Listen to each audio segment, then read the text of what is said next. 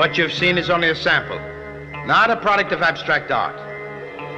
What you have here are fragments of tissue found under the fingernails of one of your companions, barbarously murdered in the middle of the night 1 week ago. Our scientific analysis has traced them to this foulard, which was used to strangle Carol Peterson. Her body was then mutilated in the same brutal manner as her friend.